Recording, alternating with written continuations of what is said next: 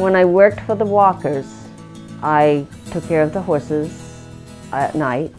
My name is Mona Smith. I used to be Mona Chase back when I worked at Steele Hill and lived there.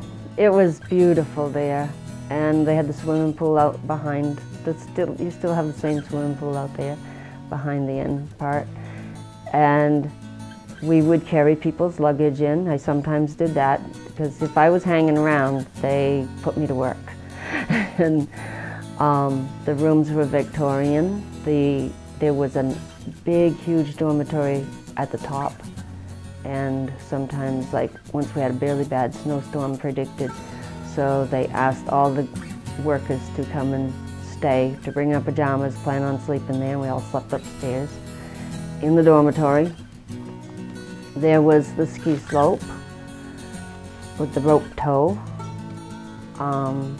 golf course, pool tables, and there was a place downstairs where they would sometimes have a band.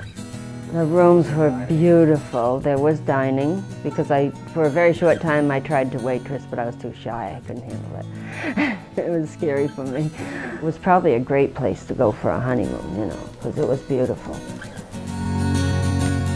Benjamin Steele and his sons actually spent a fair bit of time prospecting for gold and silver on the Steele Hill property. And in fact, visitors today can still find evidence of their activities, though sadly, gold and silver are not to be found in paying quantities any longer. By the early 1900s, the Steele Hill farm was in the hands of a noted Boston attorney, Charles Tyler, and much of the information we have about the property comes from a history he wrote.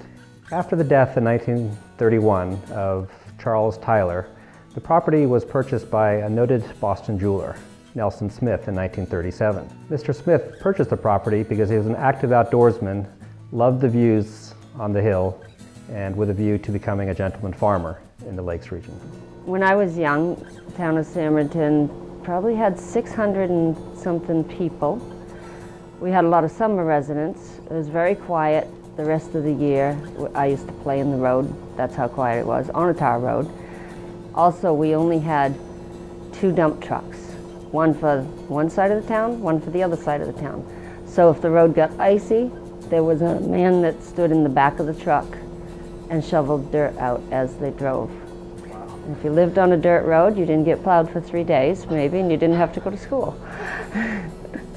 On September 21st, 1938, the Great Hurricane struck New England. The high winds took down much of the timber on the front side of the inn where the current golf course is located. Mr. Nelson had long wanted to build an inn to take advantage of the wonderful views on top of the hill, and with the reclaimed lumber, the inn was built and finished within a matter of years. It was a good way to use up the hurricane blown trees that had fallen over. I'm nearly sure I've been living in Sandmanton for about 65 years. I was postmaster for 30 years at the Sandmanton Post Office and brought up 6 children. We had our barn blow off the top of the barn, the roof, yes, and it took 5 months before we got any power. Official records at the Weather Bureau in Concord show sustained winds of 56 miles per hour, but around the state, gusts nearing 100 miles per hour were reported. The Merrimack River rose nearly 11 feet above flood stage, and the Hanover Gazette reported that in New Hampshire, 60,000 people were homeless, and many areas were without power. Yeah, I was only 8 years old, and I can remember the neighbor came walking up crying, and she had put candles in her windows to feel better, I guess. It started in the afternoon and went all night. I was able to sleep, but boy, in the morning, things looked mighty different. These years after the hurricane, the economy was still in the throes of depression following the difficult times in the 1930s. So the construction of the inn, which stretched from 1938 until June 1941, occupied many local residents and was a great boon to the local economy. By 1941, the original Steele Hill Inn was completed. It is now the site of the current restaurant. And it's a nice place to eat and I was there for my birthday, the brunch. I'd like to go again. And oh, the scenery, the peacefulness. I can go down in my woods here, and I have a nice view from my window. All the mountains up north and Kearsarge out in the west. I think that's west. And yeah, it's a good place to live. The inn was opened with a view to providing retreats in the countryside for affluent Boston families. I believe I went there to get a job because I heard they had horses, and I wanted to know if they wanted somebody to take out the trail rides. And they hired me. The Walkers, it was Nancy and Jerry Walker, and I took care of their horses and took out trail rides when I got out of my regular job. So I did nights and weekends, and they had children and I had fun with them. And well, my sister-in-law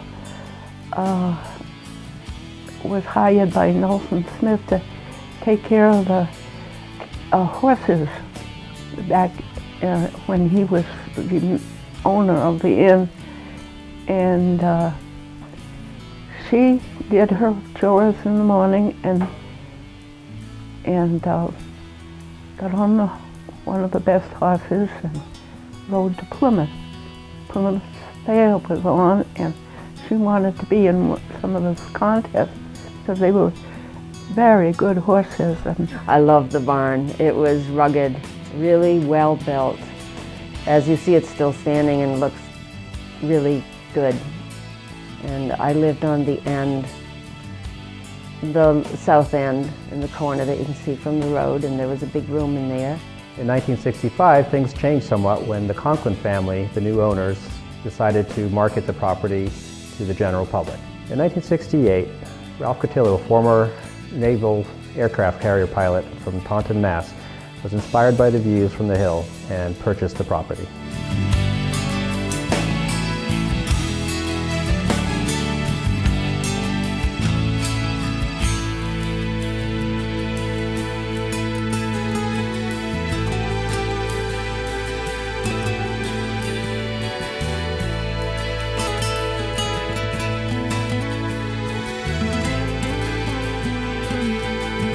It was the most fun place I ever lived.